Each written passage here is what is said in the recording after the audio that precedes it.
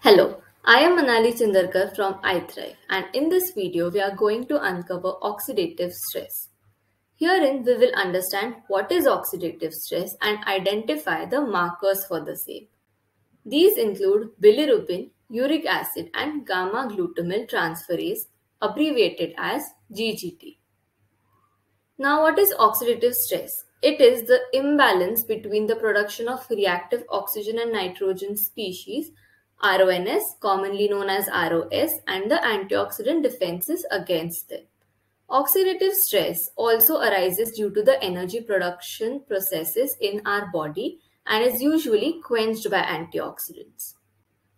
Following are the sources of oxidative stress: cellular respiration, that is the inbuilt energy production process, tobacco and alcohol, medications, and exposure to pollution, heavy metals, and radiation.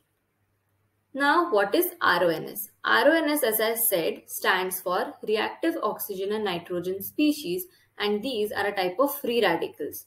Simply put, free radicals are highly reactive atoms or molecules with unpaired electrons, and these can be formed when oxygen interacts with certain stressors.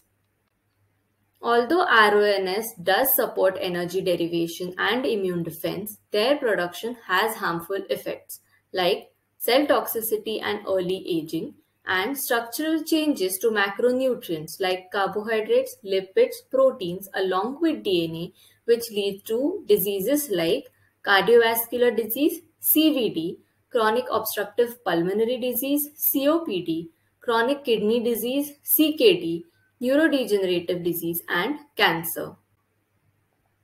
Now, what are antioxidants? Anti means against, and oxidants here are the molecules that form free radicals. Antioxidant defenses suppress free radicals that are toxic to our cells.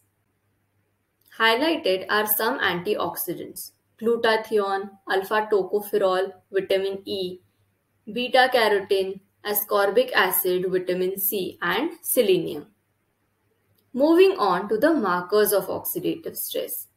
First being bilirubin.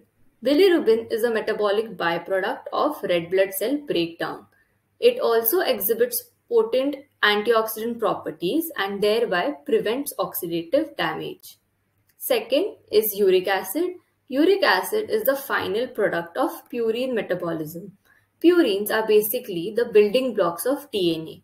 Uric acid is also recognized as a major antioxidant.